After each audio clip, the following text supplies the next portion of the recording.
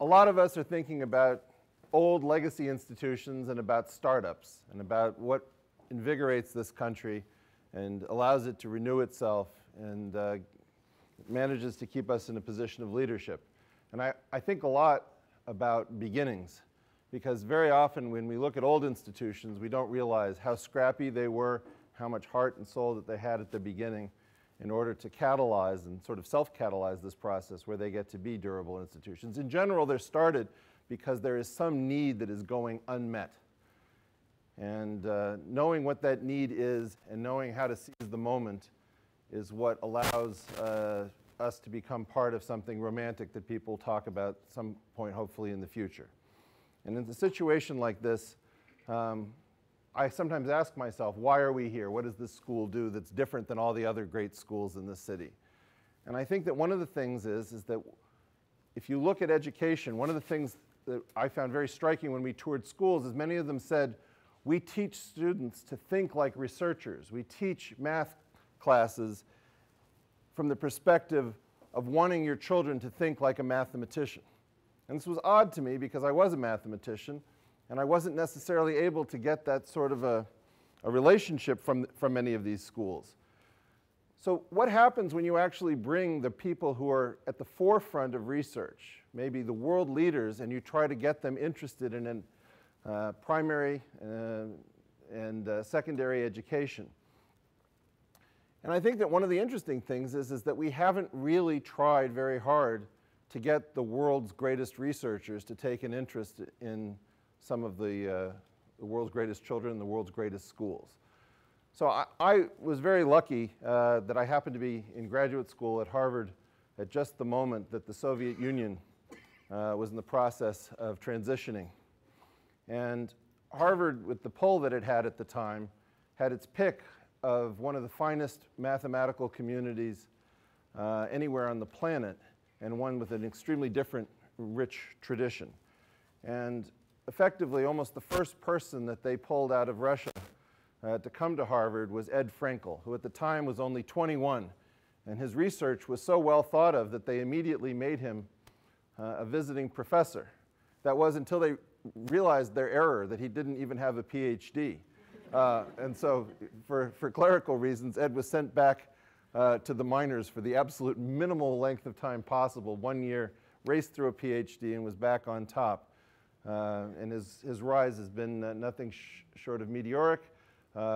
Winner, first, I think the inaugural winner of the Herman Weil Prize, member of the Society of Fellows, and a professor at California, Berkeley, University of California, Berkeley. Ed is one of the leaders in a field that has been called the unifying theme in mathematics of Langland's theory, sometimes to provide a counterweight to unification in theoretical physics. So Ed is drawing from all across algebra, geometry, analysis, the traditional fields, as well as collaborating with the very leaders of theoretical physics today.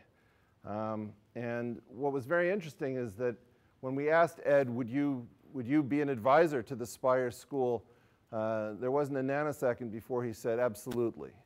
And so it's amazing to be able to bring somebody at the height of their powers who is interested as much in research as in outreach. And you know, I was making a remark recently that if you know anybody who's done any modeling, people very frequently will use the term supermodel indiscriminately, as if every model is a supermodel. Likewise, if you know anybody who's got a math PhD, very often they are informally referred to as a math genius. But among mathematicians, we use the term very hesitatingly and very sparingly, and I consider Ed to be a true math genius, even from the perspective of PhDs. He's got a passion and vision that's matched by very few in our field, and we just spent the most wonderful day with your children in this school, and we were trying to throw all sorts of stuff that is normally reserved for graduate study, from abstract algebra to topology. Not only do the kids know some of the stuff, they're able to figure it out on the fly, teach each other. They are so ready and they are so primed. I want to see if we can get one clip that we have stored up of a student who is here. Where is Andrew? Andrew, can you do me a favor? I don't know if you're tall enough, but can you just bring yourself up above the crowd. Stand on a chair. All right. Andrew was asked, is this loaded up? It is. Terrific. So a lot of these kids were asked the question about what is math, and we got such amazing answers. Math is where you have fun solving problems. All problems have solutions, but different ways to solve them. Math is basically a fun land to be in. Math is creative thinking. It's a treasure chest locked away deep in the mind with endless possibilities to unlock. Math is not only the problems that students labor over from first grade till college. No, math is much more. Math is the very existence of life. All is number was the famous motto chosen by Pythagoras. This was chosen for a reason. If someone thought to work out the equation, the universe minus math equals question mark, well, that's easy. All that is left is the idea of nothing. I mean, can you imagine this? So maybe we can have Andrew, in his clip, tell us a little bit about how he sees math. All right. What I like about math is that it really excites the mind, and it's really gives you powers of concentration and exchanges sometimes self-consciousness for self-confidence. Yeah. Very, very great for public speaking and doing mathematical work. It's easy to work with, and it's just fun.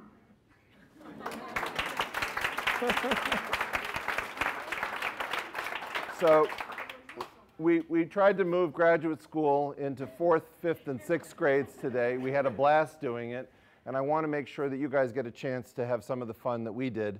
So without further ado, let me introduce the beast from the East, Fast Eddie Frenkel, to talk to us about his new book, Love and Math, what it means for outreach and education, and an entirely new perspective on a subject that many of you thought you knew, but hopefully after tonight you may see from a different light.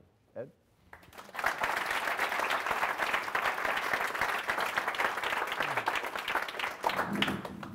Thank you, Eric, for such a wonderful introduction. Eric and I go way back, have known each other for a long time, and Eric is really. When I describe Eric to friends, the best way I know to describe him is a true Renaissance man, and he's really done amazing work in finance and economics, and more recently presented his ideas at Oxford University about a new theory of everything, the grand unified theory of physics, trying to correct some of the problems which we have right now in theoretical physics, both in standard model and Einstein's relativity theory. So it's really a great pleasure to have him as a dear friend, and also want to thank him for introducing me to Speyer family. And I'm so proud to be a member of this family, because you guys are doing just such an incredible job working with talented kids, with advanced learners, and this is so important, and I'm really happy and proud to be part of it and to help you in every way I can to really, help our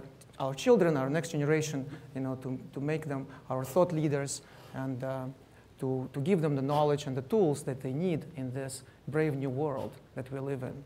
So indeed, we spent a few hours today with 4th, 5th, and 6th graders, and I must say this was probably the most terrifying presentation that I was preparing in the last few years. It was certainly much harder than speaking at Harvard or Princeton, not because I thought that they were not ready for me and for Eric, but I was afraid we were not ready for them. And indeed, I was very impressed how fast and smart and just amazing they were, and how brilliant.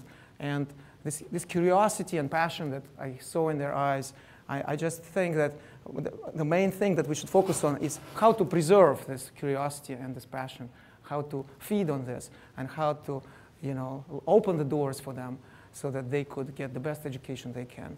And so I wanted to talk a little bit to you about how I see how I see math education for the 21st century. I think that many of the things that are being done right now at our schools does not allow our children to get exposed to this magic universe of mathematics. So I want to talk about mathematics as really as a new way of thinking. And so I want to start by quoting from this, reading a couple of quotes. Homeland Security Newswire says that US educational system does not help gifted students reach their full potential, which is very unfortunate and it's a big problem. And the New York Times actually devoted not one, not two, but three editorials back in December to the problems of math education in this country. And one of the articles that they wrote was entitled something like, gifted students are increasingly forced to tend for themselves. And it's a very kind of a sorry state of affairs that they say not only do average American students perform poorly compared to those in other countries, but so do the best students, languishing in the middle of the pack as measured by leading international comparisons. And that's really an untenable situation. We have to do something about it. And so mathematics is where this is especially true.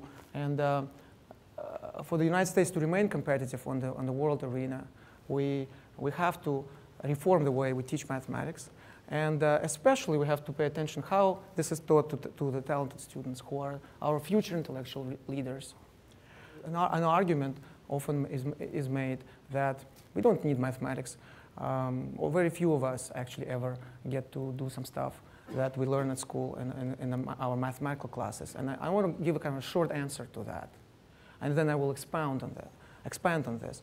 So in this brave new world in which we live in, I would say, abstraction is king. And I think it's really, we have entered this world of abstraction where a lot of things that maybe, my generation or previous generations could sort of get by without mathematics.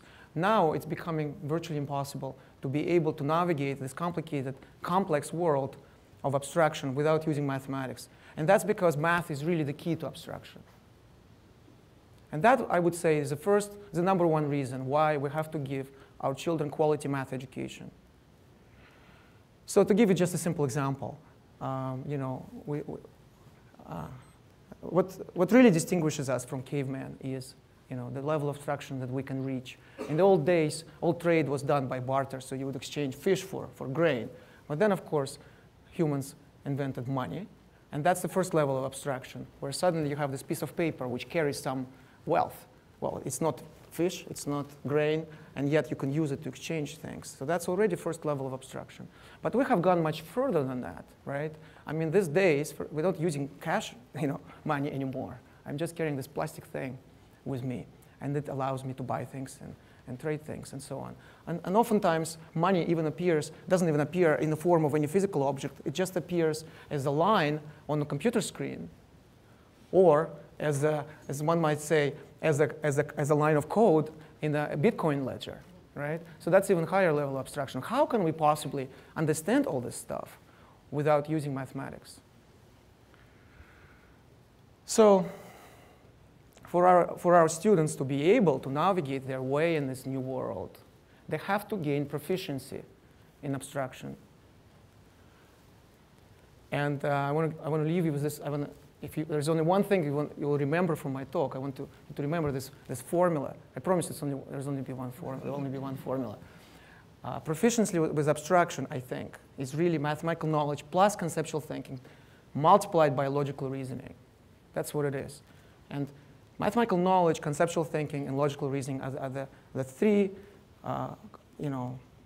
main foundations of mathematics. And that's how we should teach mathematics at schools. And this brings up, of course, the question of what is mathematics really? Because I think we have misconceptions about mathematics. Mathematics is, I think, crucial, but also the most misunderstood subject. So what I want to talk about is the fact that mathematics is really about concepts and ideas. It's not just about numbers. And a very interesting aspect of mathematics is that mathematical truths are objective and timeless and persistent and necessary. And they mean the same thing to everyone, everywhere in the world. And that is the beauty and power of mathematical knowledge, which actually makes mathematics, if you think about it, the last honest science.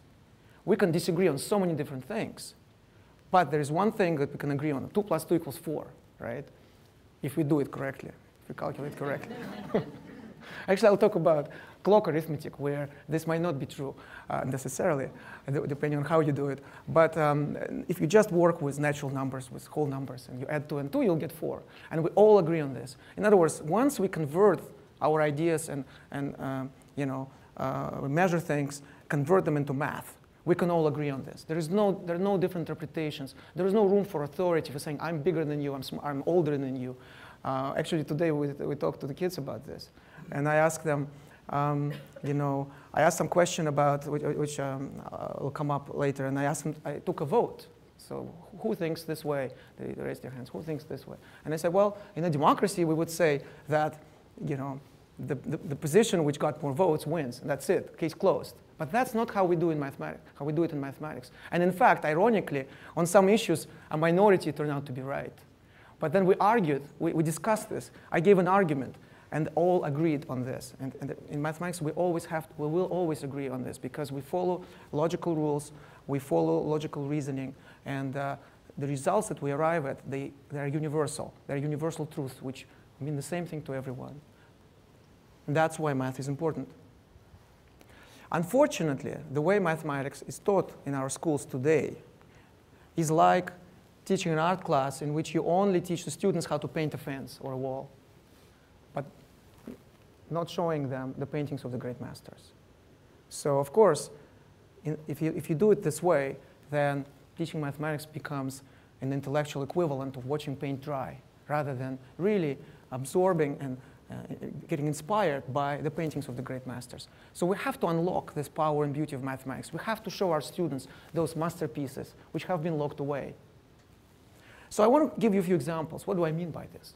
And of course, at school, children have to learn things like multiplication table and so on, the kind of things that are already in the curriculum. I'm not saying that those things should be thrown away. Of course, these things are necessary. But there are many concepts of modern mathematics which never find their way to our schools. When I was growing up in the Soviet Union, and the situation with math education was in some ways better than in the United States. And even then, the school curriculum was just as limited as it is here in the United States. And I personally, I have to admit it, I hated mathematics when I was a student. Not well, hated maybe is too strong a word, but I didn't like it. I didn't enjoy it. I was not inspired by it.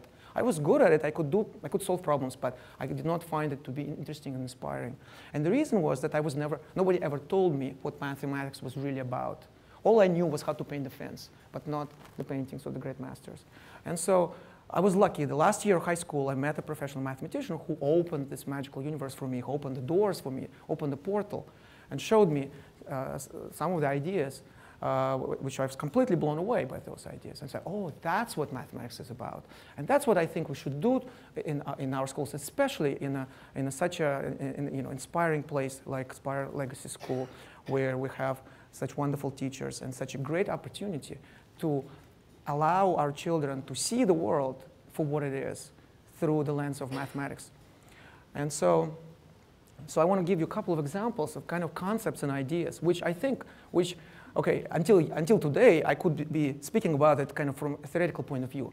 I could say, these are the ideas that we could teach to our kids. But now I can actually say, yes, we can teach to our kids. Because today we did talk to our children at Speyer Legacy School. And I think that they understood things maybe even better than we do. So in some sense, they were very quick to grasp. You agree with me? Lightning fast. Lightning fast. They were curious, they were passionate, they were excited, they were inspired by this. So yes, it is possible, and yes, I think we should do that. We should do more of that. So let me just throw a few ideas just to show you the kind of things that Eric and I today talk to the students about.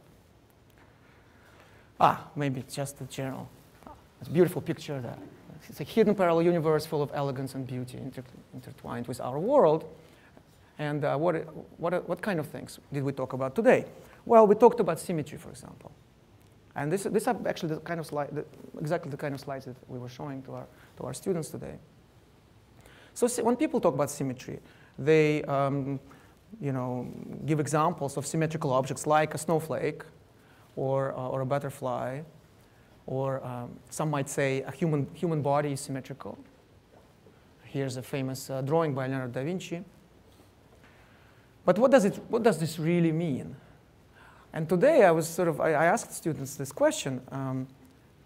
Let's look at a round glass like this, and a square glass. Well, we don't have a square glass here, but I'll use this Rubik's Cube as a substitute. And I ask them, which one is more symmetrical? Which one is more symmetrical? And then that's when we took the vote. And some kids said, raise your hands. Actually, let's do it now. How many of you how many of you think that the round glass is more symmetrical? Please raise your hand. Okay. And how many of you think that the square glass is more symmetrical? Okay, just a minority. But sometimes, like I said, in math, sometimes minority wins. So just because we're not deciding things by plurality, we're not deciding things by authority. Let's discuss it. Let's come up with a conclusion that we will all believe in and will all accept as a valid one, right? So mathematicians approach it in the following way. We look at this, say, let's look at the round one, and let's think of all possible ways that you can transform this object, do something to this, so that it stays the same. In other words, occupies the same position, doesn't change its shape. And in the case of a round glass, there's a clear sort of family of transformations that you can make, namely rotations around the central axis. Contrast that with some, say, moving it here. Then, of course, that changes its position, so that's not allowed. But the rotation around the central axis actually makes the same thing. It creates, leaves the glass in the same position. So in other words, if I turn away and one of you came up and turned it like this, and I look back, I wouldn't be able to tell the difference. So that's what we call in mathematics a symmetry. And so that means that the symmetries of this round glass are all possible rotations by any angle at all. 30 degrees, 50 degrees, 45 degrees, any angle between 0 and 360 degrees. Okay? What about the square object like this, like Rubik's Cube? We had a lot of fun, by the way, playing with Rubik's Cube today, because Eric and I had to admit to our shame that we couldn't solve it. And then there were a bunch of kids who just, it was done. And I think it was a good metaphor for actually how much more open they are to ideas, how much quicker they are, and how much more capable they are of doing things that maybe we adults are kind of like slow and maybe not able to do. But okay, so let's look at the square object. What are the transformations of this guy? And I don't mean now, of course, there's sort of like we can rotate as a Rubik's Cube, but let's just imagine it as being a solid object. What kind of things can we do so as to preserve its position, its shape and position? Well, now it's more restrictive, because if I rotate it by an arbitrary angle, like 30 degrees, then you rotate, I turn away, you rotate, I look back, I will know the difference, right? Only if you rotate by 90 degrees and 180 degrees and 270 degrees and 360 that it will stay the same.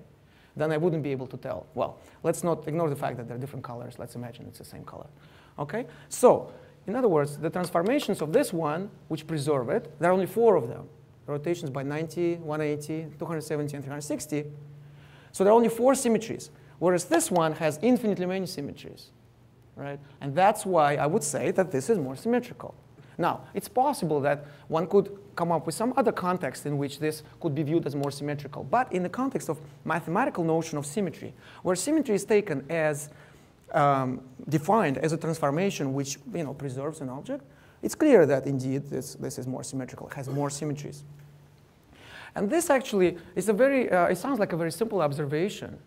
Okay, so these are the slides in which I explain the same thing, that you really have all the transformations. You can think of them as points on the circle. Every point on the circle gives you a particular rotation because it gives you an angle of the rotation. And that's what those symmetries are. And whereas for so that's another slide showing one of those rotations, 30 degrees. Whereas for the square glass, only 4 rotations are allowed. Only 4 are symmetries. And so the round glass has more symmetries indeed. But we have now arrived at an abstract object. Remember, I was talking about how mathematics is key to abstraction. And likewise, abstraction is the main method in mathematics. We started out with concrete objects, a glass, a Rubik's Cube, or whatever. And, but now we talk about their symmetries. And as we start discussing these symmetries, we come up with an abstract object which doesn't exist in the world around us. It exists in our imagination. It exists in our mind. And that object is the set of all possible symmetries, which for the round object would be a circle, because it would, every point is just an angle. But an interesting thing about this abstract object, which I cannot touch, I cannot show it to you, right? Well, I kind of drew a picture of it, but it's really just a depiction, just a drawing. It's really an abstract object which, is only in our imagination, in our minds. This abstract object actually services many different round things, like a glass, but also this round table, right? But a round bottle, a round colon, and so on. In fact, being round simply means to have the circle as the group of its symmetries. That's what it means. So that's an example of a concept that comes out once you start analyzing things mathematically, once you start looking at things from a mathematical perspective. And so the circle, and we call this a group of symmetries. And it has an interesting structure, which is that we can actually apply symmetries back to back. We can rotate by 30 degrees and then by 20 degrees. The cumulative effect will be 50 degrees. So there is a certain operation we can do. So it's not just a set of points, but there is a lot more to this. We call that in mathematics a group. And this is one of the cornerstones of modern mathematics. Why is it that our children never get to learn this concept?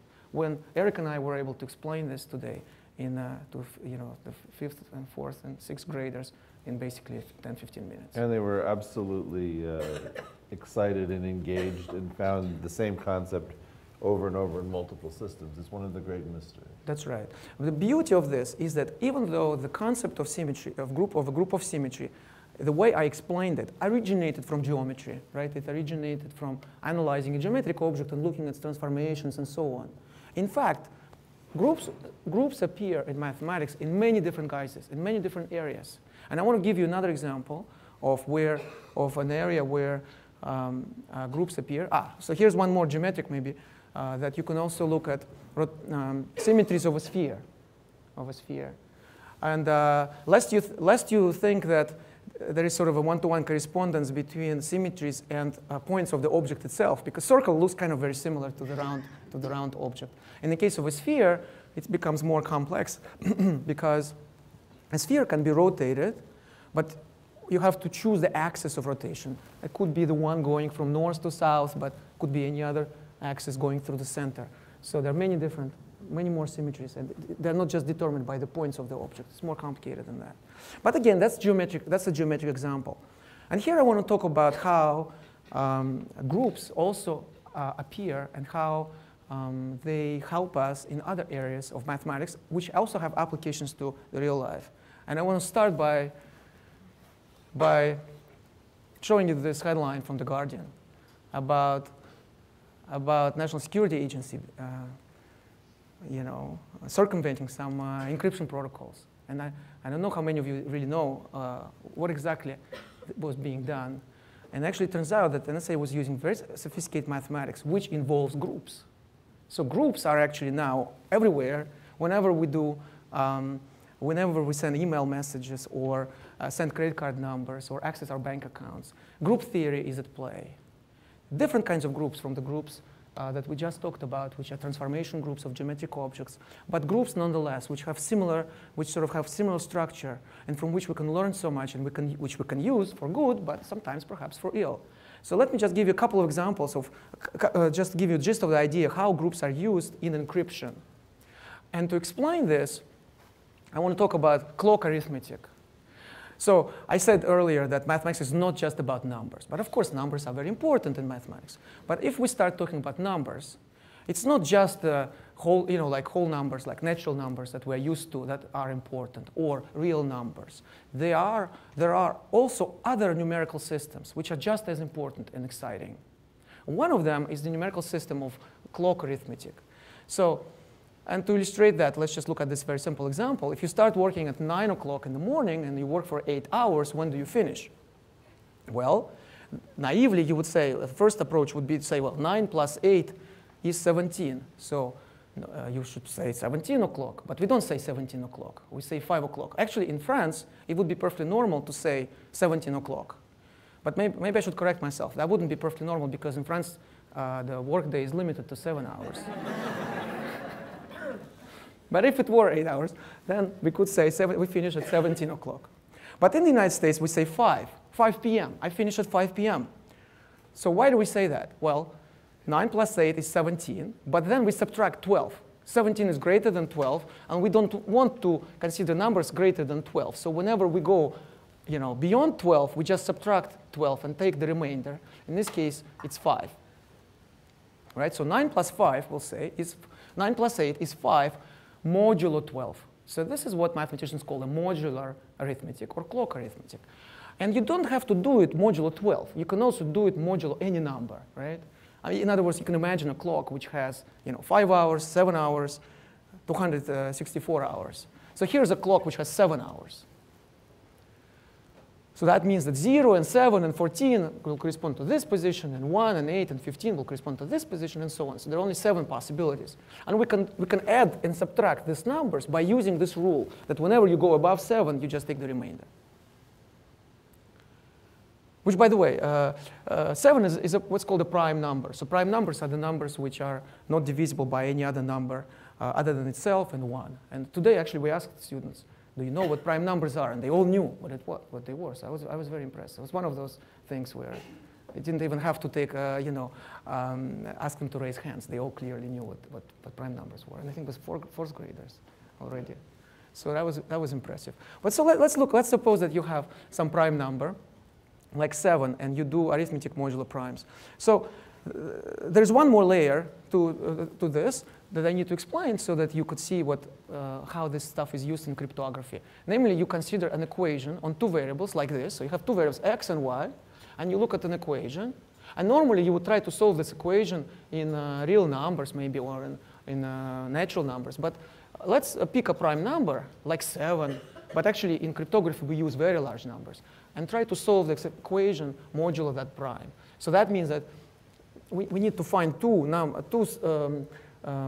values, x and y, such that if we substitute them into this formula, they will be equal, not on the nose, but up to a multiple of p, just like 17 and 5 are the same in this new world of modular arithmetic. In the case that p is 12, but p could be some other number. So then we say that this equation defines what mathematicians call an elliptic curve. And elliptic curves are used in encryption, in cryptography. And that's where, as we learned, the NSA was actually able to insert a backdoor by using sophisticated mathematics. So a sophisticated mathematical idea. And the key to this application is the fact that solutions of this equation, guess what? They form a group. So this equation, you look at this equation, x and y, right, modulo prime, which I wrote earlier, this equation. And lo and behold, all solutions of this equation, modulo any prime number, also form a group, just like rotations of a round glass or a square object. They also form a group. So group is important here as well. And you use this group structure, which, as I explained, group structure is the fact that if you have 2 elements, you can produce a third. A rotation by 20 degrees plus rotation by 30 degrees gives you rotation by 50 degrees.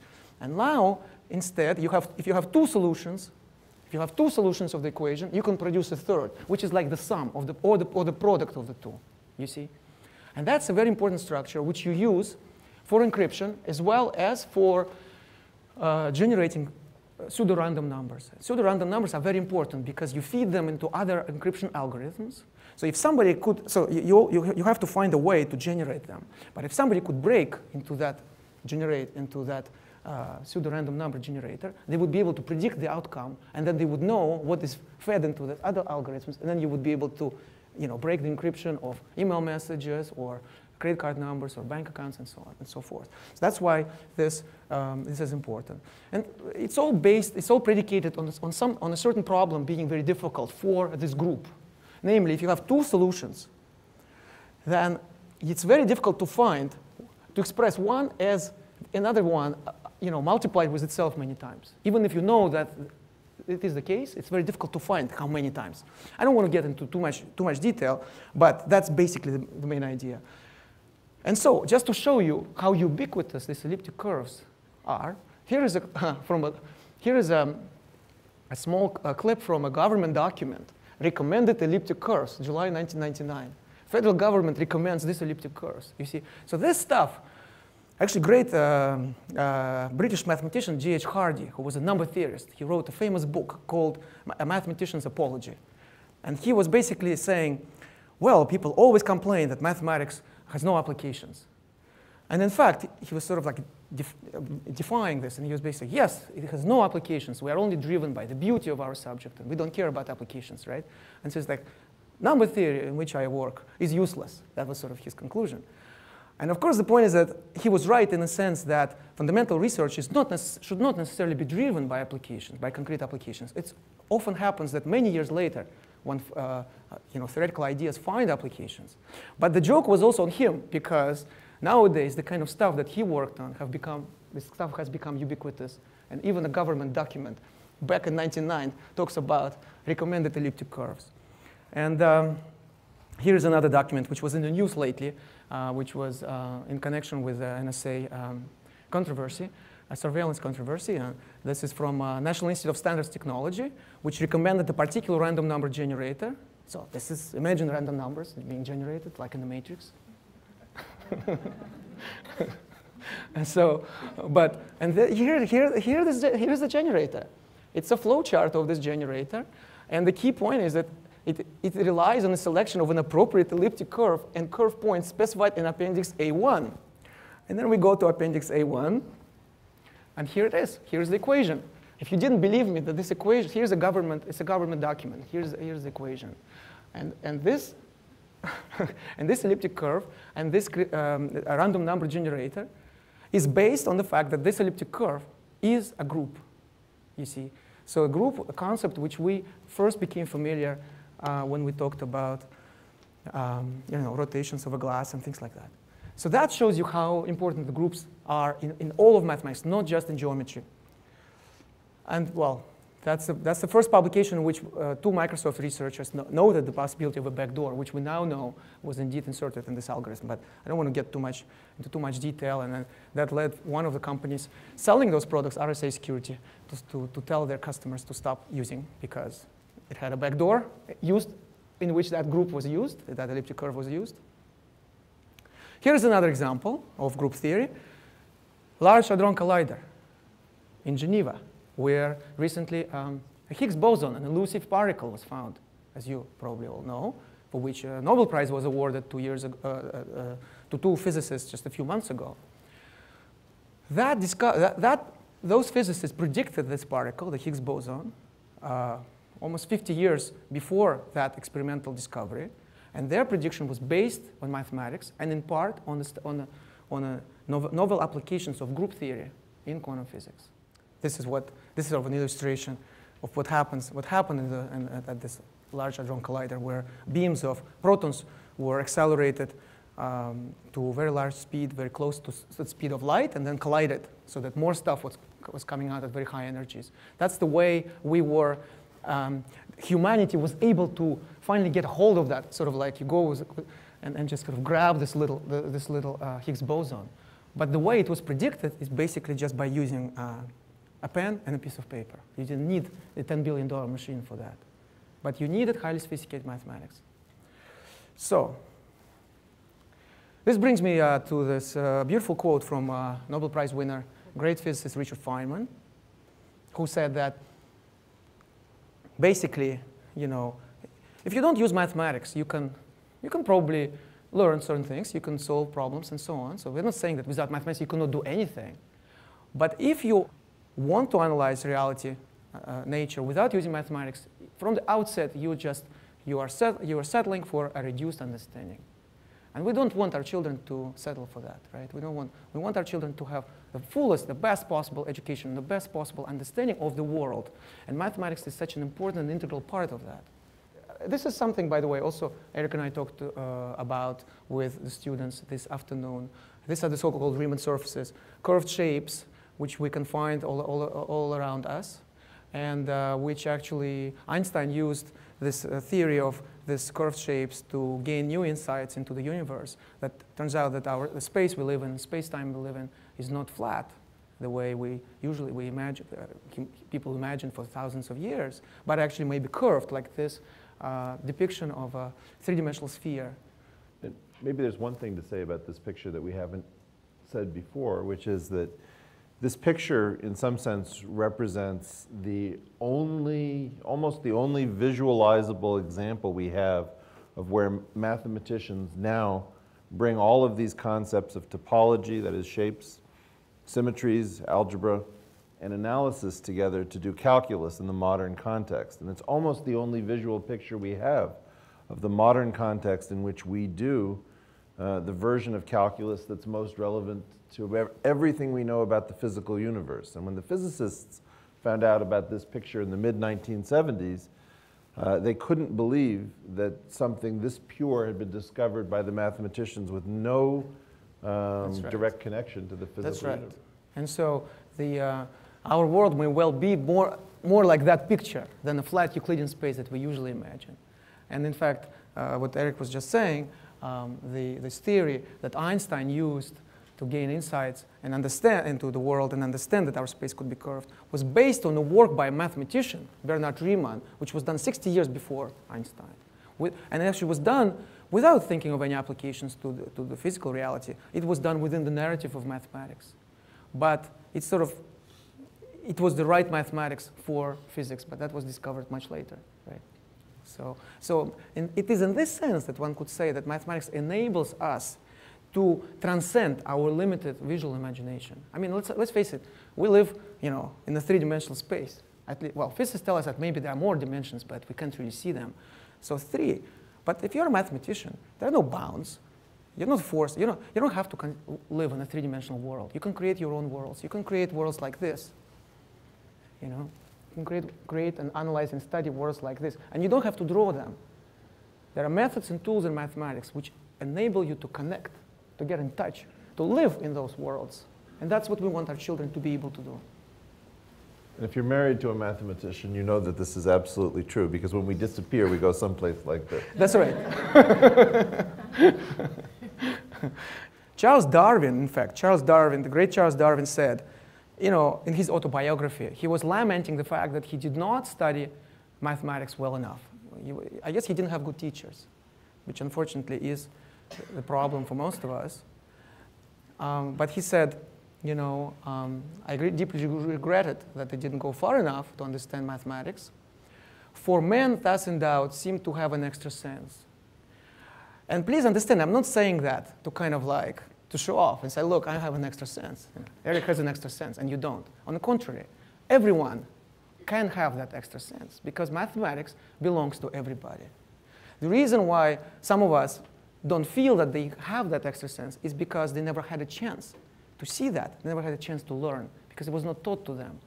And it is our duty to give our children to have the opportunity to have that extra sense. So here's a man who has an extra sense. Robert Langlands is a professor at the Institute for Advanced Study in Princeton, where he actually occupies the office of Albert Einstein. And Eric mentioned earlier his groundbreaking work, starting in the late 60s, which gave birth to what we now know as the Langlands program. And in my book, Love and Math, I talk a lot about the Langlands program, and I have had a chance to collaborate with the new Einstein. It's a Freudian slip. But I used to, since I worked with him, I have been to that office and sort of always pinching myself. And someone asked me, did you feel the ghost of Einstein present? And maybe, I guess in some ways, maybe he was there. I don't know. So I'm about to wrap this up, but I wanted to emphasize this one thing, which I already kind of alluded to, which is this inherent democracy of mathematics. I think there is something to be said about how badly we mathematicians, how badly we communicate mathematics to the public, and that we're not doing nearly enough to educate people and to open the doors to this marvelous universe.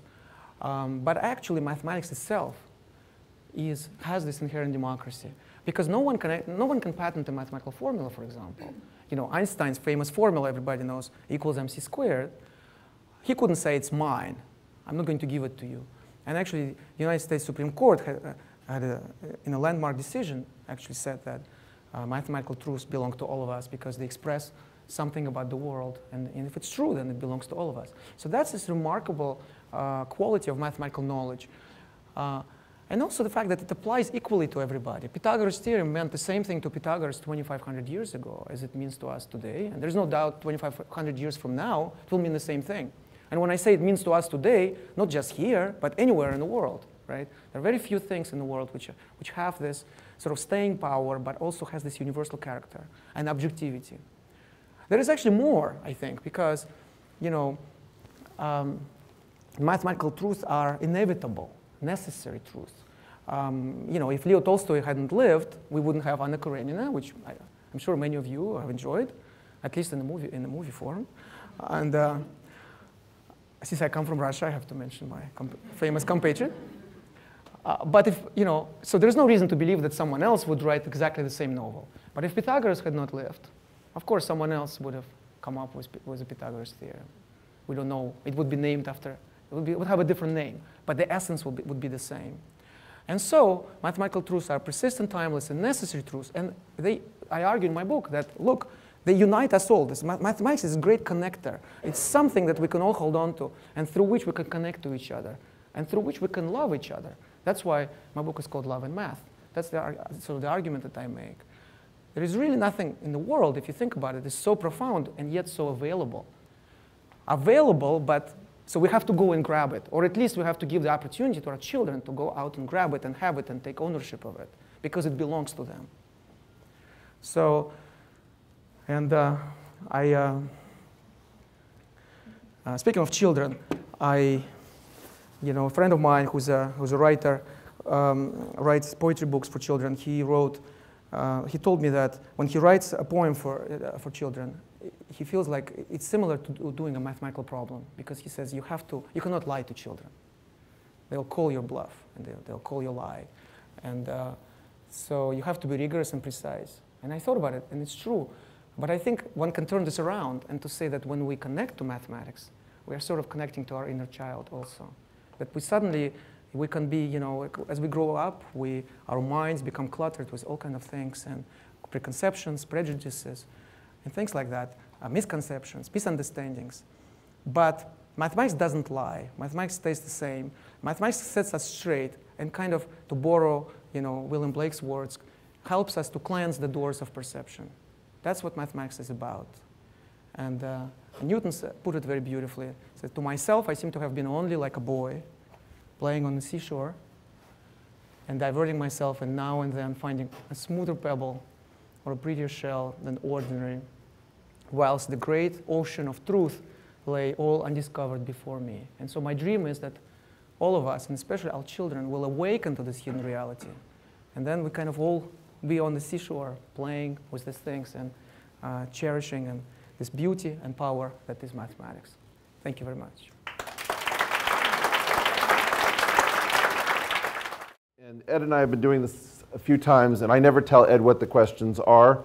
But the danger, of course, is that if he doesn't like them, he's very capable of turning them back on me. So here goes nothing. So, Ed, this is insane, right? I mean, how is it that we have these concepts that these kids are ready for? Our entire reality is riding on top of these concepts, which is, I think, what you're telling me about the RSA and the NSA encryption issue. And we don't even know that, that our lives are depending on these abstract concepts. What would you say might be the three most important ideas that we could push into the curriculum of a K through 8 or K through 12 school that would get our kids access to this secret museum that you and your professor friends seem to have, you're keeping for yourself as this private silo where all the great stuff is stored? How do we think about that? What are three things that we might be able to sneak out of the silo and get into a school like this? Very good. So before I answer this, actually, because you mentioned the word museum, and I would like to say something because I'm very happy that here in the audience today there are executive co-directors of Museum of Mathematics. Do you guys know about this museum? Cindy Lawrence and Glenn Whitney. Guys, please stand up.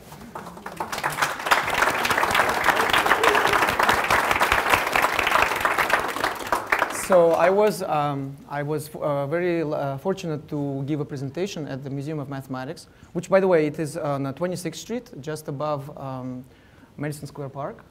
And I had an opportunity to speak there on Friday. And then I visited the museum, and Glenn was very kind to show me around.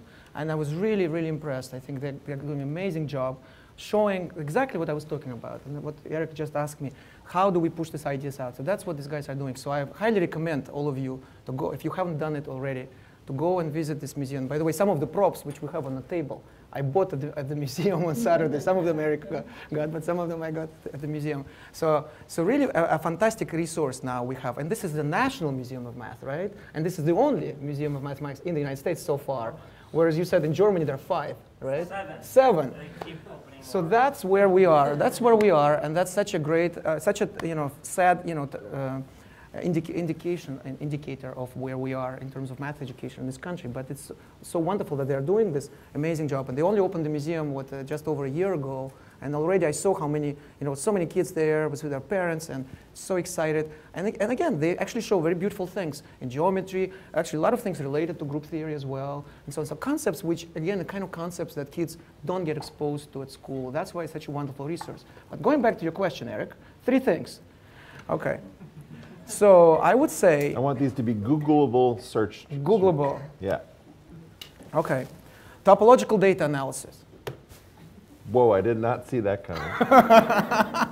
So there is topology is a subject which we talked about today with the kids.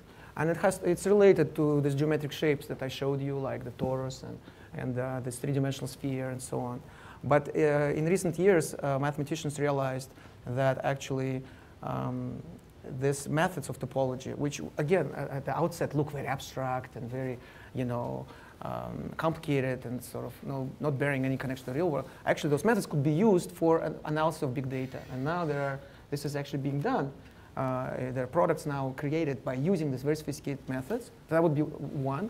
Another one, of course, I want to mention mathematical statistics, which I think is crucial to our society. Understanding of mathematical statistics is crucial for us in terms of... Even if we disguise it as big data? Well, but now I'm talking more about just a sense of what statistic means. Okay. So I'll give you an example. When we had a presidential election, there was a lot of discussion on, different pundits would go on the air and they would say, the election is a toss-up. It's impossible to predict. It's 50-50, right? And then there was one guy, Nate Silver, who had a blog in the New York Times where he predicted every state, who would win in every state. How did he do it? Was he a magician? No, he was a mathematician, right? And so, mathematician. And he was using, very basic methods of statistics. He used polling data, right, which was available to everyone.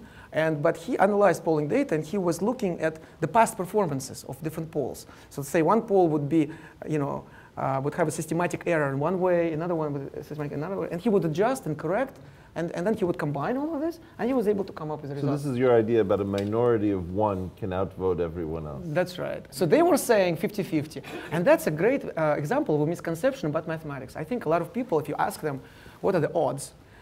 If there are 2 outcomes, a lot of people would say 50-50.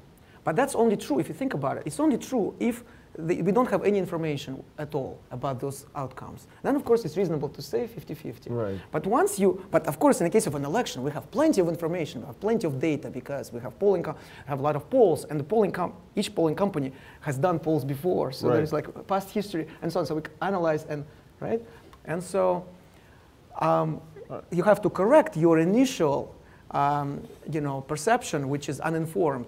50-50, and using this data, and then it becomes not 50-50, but it could become 100-0 or 99-1. You know what I mean? Right. So that's just this sense, I think, of how statistic works. Or, for example, if there's standard questions that you can ask. For example, that if you have a group of people, you say, what are the chances that 2 people in this group would have the same birthday? And most people are wildly off. They think that's because you kind of think. That you would need to have 365 days, so maybe you would have to have 183 people so that you would have probability 1/2, but actually only 20 people. Well, and that's things like that. So I think that's. So can we take group theory, which you concentrated on? Yes. Can we broaden topological data analysis to topology? Topology. All right, and then statistics. In statistics. And one of the things that I just never knew was that something like statistics would actually be linked to geometry, because you have something like a covariance matrix, which can be reinterpreted as giving us lengths and angles just the way Einstein used to curve space and time. And so very often, if you go through any particular door, you wind up in a neighboring field. And for example, you and Apia have done very interesting work on applying gauge theory, which is actually something which is sort of, I would say, kind of you get gauge theory if you marry sort of geometry and group theory in some sense, right? Well, like your picture. That's right. Yeah. So gauge theory is this very important topic in subject in mathematics, and you guys were able to apply this to the theory of inflation and for finding the right measurement for inflation, consumer price index. And this is something which is not just because, I was talking about NSA and so on, it's in the news, but CPI, the consumer price index, CPI, is not just in the news, it's something that we can feel in our wallet, because according to CPI, our tax brackets move according to CPI, so our taxes change, our social benefits change, like Social Security, Medicare, Medicaid. So this is something which is very much a real issue. And the problem of calculating this index has stumped economists for many, many years. And I think that you guys have these groundbreaking ideas which could help us finally to get to the bottom of it. And that was a complete accident, that P and I were sort of having a fight which was better mathematics or economics. Then we realized that we were studying the same object, but we just had two different names for it, and nobody saw the application to begin with. So, these things can come out of nowhere, and it's entirely possible that our kids might make a research contribution when they think that they're just knocking around trying to find out new concepts. Let me ask you a few other questions.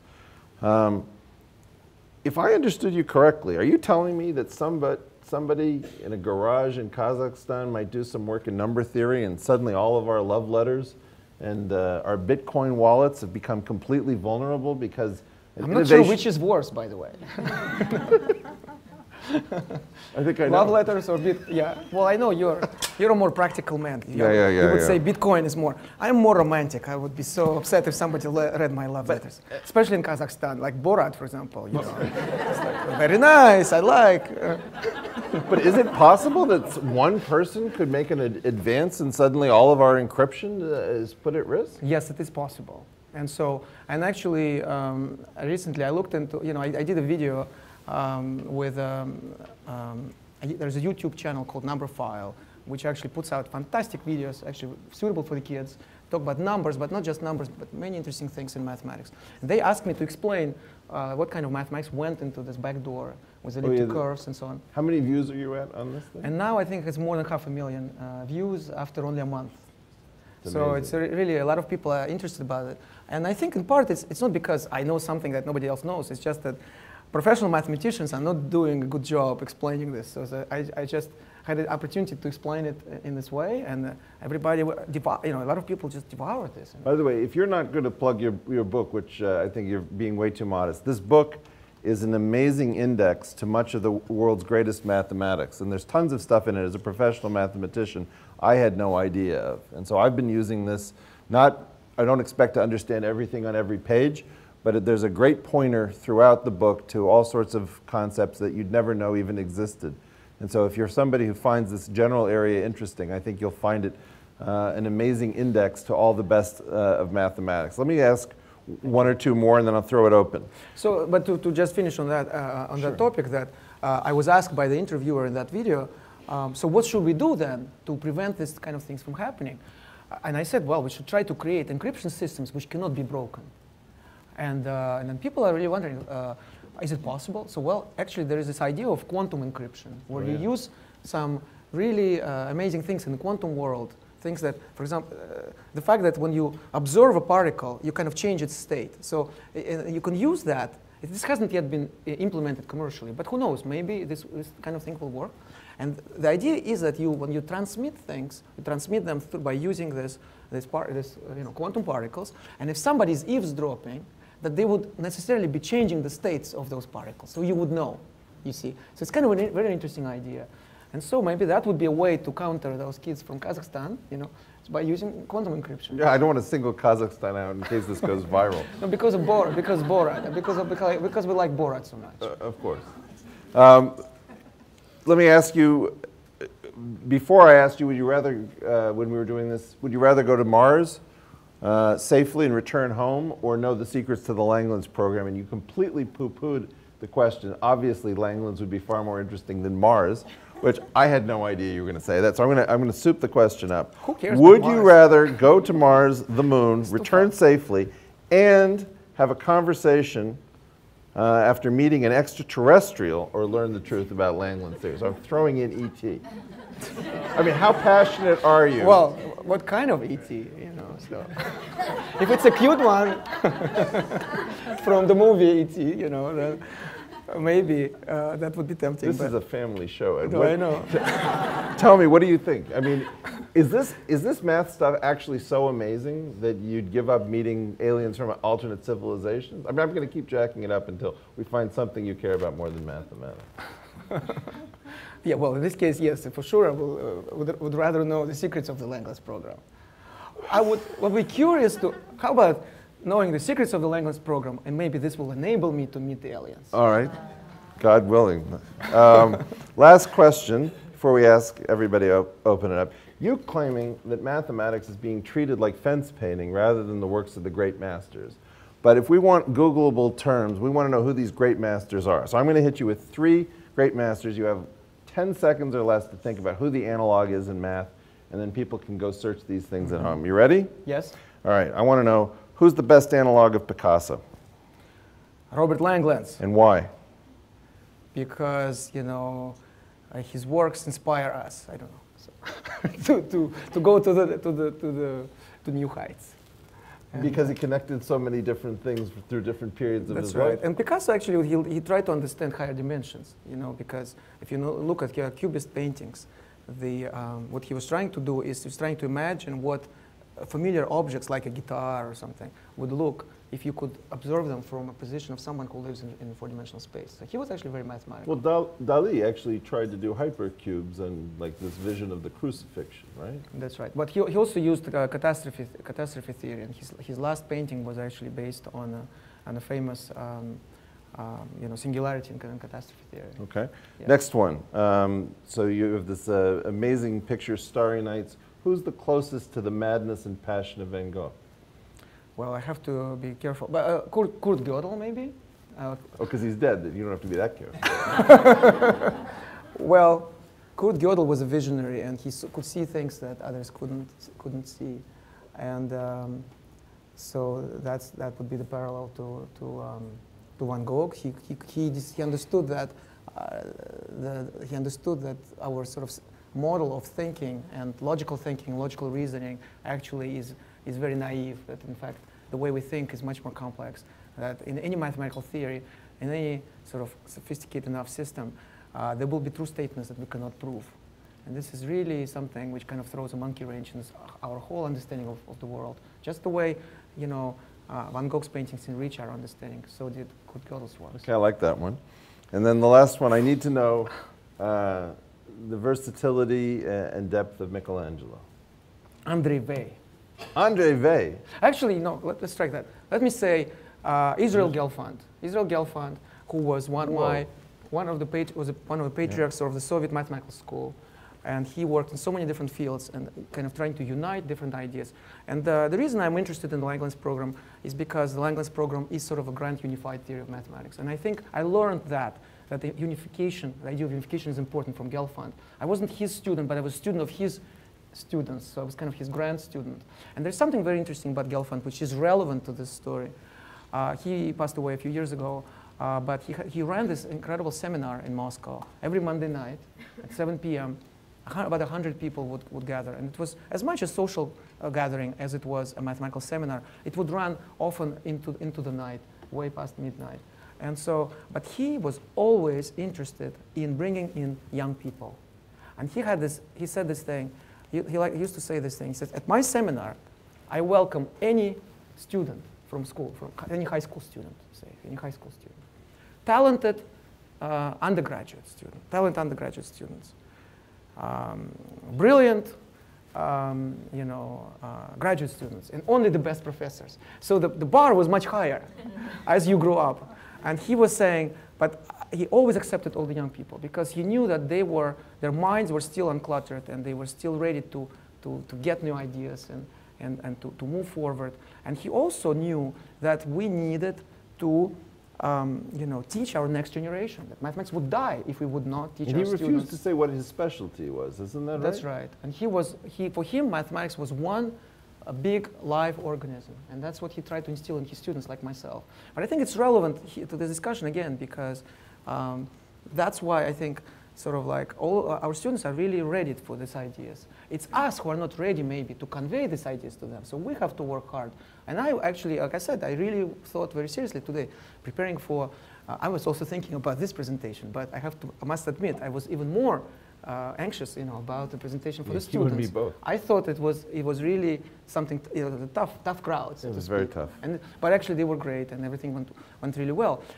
And that's exactly the point, that they are ready. It's just we may not be ready, but we must get ready. Well, are you ready to be served up and where we don't know what's going to come from the audience and answer questions? I'm ready. So please be fearless, ask anything you want, and if the question needs to be made a little bit more sense, I'll try to hone it a little bit. Information has become so readily available that we don't have to even explain everything to the kids, but it's enough to just point them in the right direction. And my guess is that in many cases, they would be able to learn the stuff faster than we can explain it to them. That's right. We have to contend with the idea that we may be disintermediated as teachers. But we have to curate it. And so we have to make sure that they sort of go in the right direction. And when I say the right direction, there are certain fundamental canonical things, like the kind of things that we have here on the table. And one thing that's important, I think, to convey is that in school, the teacher is supposed to know all of school curriculum mathematics. We don't hold ourselves to the same standard as professional mathematicians. So Ed and I don't know various things about various objects on this table, and we feel no guilt or shame in asking somebody else, hey, do you happen to remember how this goes, or I never learned this aspect of this particular puzzle. So, you want to throw out the first pitch? Oh, you go. All right. Another example is in terms of the Platonic solids is if you think about a tetrahedron, there are 4 circles here and 4 triangles. And the idea is that you can get the colors of these things to switch because someone, namely Chuck Haberman, figured out that you could implement the self-duality. All right, heads up in the back, Igor. Up. So pass that around, throw it up. We threw out the question to the kids today. There's an unsolved problem. Is there any way to get a mechanical system to exhibit the duality between not the tetrahedron in itself, but the dodecahedron and the icosahedron? So nobody's ever solved that puzzle. So far as we know, some kid at the school could be the first person to build a mechanical model of the remaining 2 dualities among the Platonic solids. So there's still new stuff to be done and low-hanging fruit. Other questions? Wait a second. We have a young man in the front. When I was doing a small report on cryptography for school, to understand a dual elliptic curve, algorithms, and pseudo-random bit generators, I actually used your video not knowing. I know you come to speak. Great. And it was, I just wanted to say that that's what helped me understand. That's really, if I pick one thing to help me understand encryption 10 times better, it was that video. Thank you. Wow. Thank you. In mathematics, is there, I guess in general, in mathematics, is there such thing as a truly random number? Everything's predictable if you know everything that came before it. Great question. Well, I mean, if you, for example, you flip a coin, and if it's a perfect coin, then you would get this way a sequence of random numbers. So in principle, they do exist, I think. But the reliable way to generate those random numbers would have to involve some physical process, like flipping a coin. So where it becomes more murky is if you want to do it on a computer. In the old days, art was about depicting something that you saw. So you kind of like copying things on the canvas. But later on, artists kind of were able to reach higher levels of abstraction. And so they would speak not appeal not just to the sort of the visual image, but it would appeal to our emotions, and kind of art becomes multidimensional. And so there's this parallel between the two, but also I think one can learn from the other. So when I gave a presentation at the Museum of Modern Art, I used some of the works by great artists like Marcel Duchamp and Bruce Nauman and Terry Winters to illustrate this infinite possibilities of interaction between math and art, where it's not just, we're not just copying from one to the other. It's not just an artist learns some mathematics like this Hopf vibration which we showed, but maybe renders a Hopf vibration in a way that would make a mathematician like myself say, wow, I've never seen that before. And it's also hidden in places you'd never imagine. For example, the reason you have 12 tones in an octave is that if you raise the power, if you raise 2, which is the ratio of, you know, somewhere in terms of frequencies over the rainbow, 2 to the 19th power, 12th root thereof, is almost exactly equal to 3. And it's that weird coincidence that caused us to use a 12-tone system to fudge a difference between perfect ratios of frequencies and constant distance between intervals. And so you may think that 12 tones is pulled out of a hat, but in fact it comes out of a kind of a freak number theoretic coincidence. Right. We have it's a perfect the perfect fifth, the so-called perfect fifth. That's another way. He said 2 to the 19 over 12 equals approximately equals 3. But Yep. I like to write it more, it's equivalently, because you can put this 2 here and then you get this. It's like this. And so the 7th note is actually the 5th, because if you count right. And so it sounds so well is because it's precisely. if you use the national anthem, oh say, so to go from say to land of the free, that ratio is about 3. But in fact, we cheat, and it's just slightly less than 3 on a piano, but our ears can't tell the difference because the hairs in our ears are not sensitive to the difference, and we can get away with it. Is there one more question? Possible way to link mathematics to every other subject in the world? I mean, I understand about love. What about arts and music? Well, I don't understand about love, so I'm going to throw that one down. I'm speechless, right? So You're on your own. that's my what friend. I was talking about. Kids understand things much faster than we can explain it to them. You know, he already got the whole point about connection to love. But now he's interested. How can we connect to other areas besides love? Well, let me tell you, young man, it's all about love. But more seriously, I don't think there is a regular way to connect things. But I think what's important is to realize that every time a mathematical idea made it to another area of science, technology, and so on, there was a breakthrough, you know. And so mathematics really underpins, you know, all our medical advances, technology, everything. And so there's so many examples that you can think of. You know, I talked about physics, how this ideas of symmetry helped us understand the deepest structure of the universe, elementary particles, and how they interact with each other. Likewise, but there are so many areas which are still waiting for these breakthroughs. One might argue that in biology this hasn't happened yet. Maybe it has happened, but kind of like on a smaller scale. And so I'm just so anxious to see this deep mathematical ideas penetrating, say, in the subject of biology and creating a revolution there. And I think it's going to happen, but I think it's you and your peers who's going to do that. But our job is to give you the right tools and give you the right education to enable you to do that. We want to make sure you've got a huge bag of tools, and then we hope that you'll go hunting and you'll let us know what you can find and bring it back to the cave and share it with all of us. So Andrew, thanks a million for that question. It's just brilliant. Guys, I hope you'll join me in thanking Ed Frenkel for making this beginning of the series a huge success. Thank you.